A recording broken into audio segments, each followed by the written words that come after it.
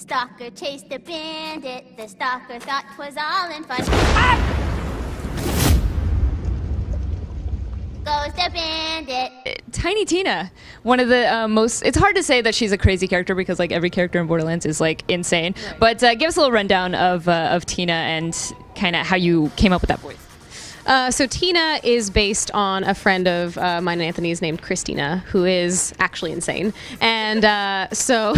Is she flattered or does she take offense by that? Oh, she thinks it's awesome. Okay. Yeah, she loves it. She's one of the weirder people that we've ever met. We love her. So it's kind of a mixture of her and then just sort of the way that Anthony and I are goofy with each other and like the humor that we share. I kind of just injected Tina with a bunch of that.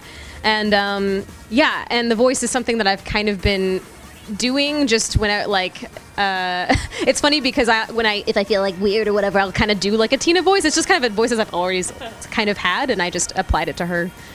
So I imagine you in the studio and your brother is out there listening to you. Does it make you more relaxed that you have a family member listening to you, or does it make you more nervous? I feel like if my brother was there, I'd be like more nervous to open up. I don't know. I was initially pretty nervous. Well, it was also my first real acting gigs, or not, well, voice acting gig. And so initially I was nervous, but now it's great because if I mess up, then he just tells me that straight up. And that was horrible. Do it again. Yeah, pretty much. He's like, "Oh, that was really bad." I'm like, "Thanks, Anthony." But yeah, so it's a lot more comfortable now.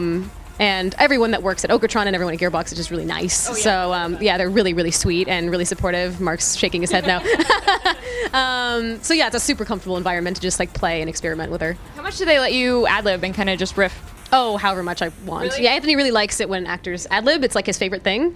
Okay. So he really loves hearing how people are going to deliver lines. It's fun working with him, especially because I think there are some writers that have a very specific thing in mind of how they want you to say the line, and he doesn't. He's just like, "Oh, this might be crap, I don't know," and then he hears someone say it, and he's like, "Oh, it's funny, you made it funny," and it's a lot more collaborative. I'm the complete opposite. Like, I love having it. Like, I go off the writing. Like, I don't like ad-libbing as much. Yeah.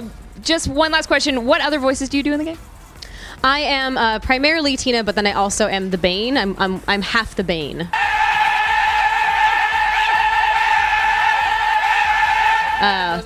The most annoying gun. So the laugh is my horrifying voice. Awesome. Thank you so much, guys. Totally. Ashley Burch, Mark Petty, thank you guys for joining me.